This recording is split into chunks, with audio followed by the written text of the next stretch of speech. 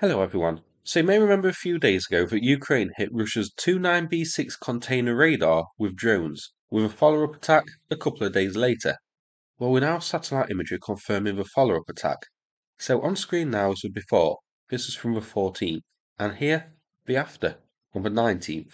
You can see a 200-metre long patch of scorched earth alongside the western part of the antenna. The first strike was said to have hit the control point, the second one, the radar itself. Now, it's very interesting that this happened shortly before the big attack and strike on Jankoy, and I don't think that's a coincidence.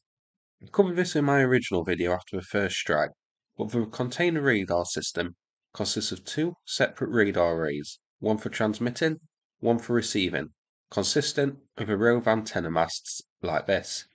It was the receiving antenna which was hit here. The radar system works like this. So a signal transmitted from the transmitting antenna reaches a target beyond the horizon by reflecting off the ionosphere, and the ecosystem then returns to the receiving antenna by the same route. So knock out either the transmitter or the receiver, and this radar system doesn't work. This image here shows some of the coverage of Konteynor, taken from a Russian video about it, showing a section of the flights detected here by the Konteynor radar system. You can see that it's covering Crimea and the Black Sea. So, I think this was hit first to blind Russia.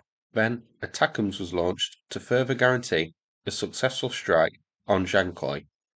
That strike, remember, taken out a S-400 battery. So, this seems to me a prelude for something. Take out the main radar, take out the SAM system, and then stage 3? Who knows? Could be taking out a certain bridge, could be another Storm Shadow strike. But I strongly suspect we may soon see an attack on the Crimean Bridge, but we will have to wait and see.